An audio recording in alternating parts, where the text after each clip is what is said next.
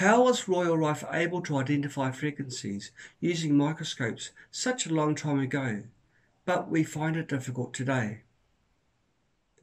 Rife invented a microscope capable of magnifications of 31,000 times.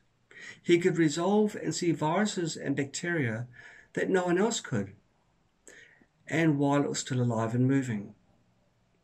He could then apply frequencies to the pathogens and watch them die.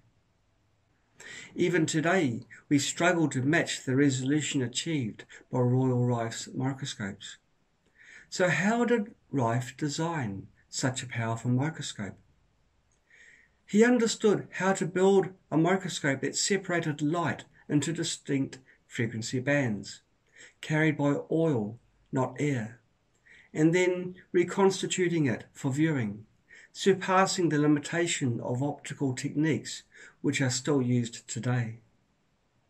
It was by this very feat that he realized that the microbes he was viewing were too small to be stained. The stain was bigger than the bug. So he found a way to make them glow using specific bands of light. Then the thought occurred to him, if he could make them glow with the frequency of light, maybe he could kill them with frequencies as well. The rest is history. Electron microscopes long ago surpassed the 31,000 magnification that Rife achieved, but they kill the subject in the process.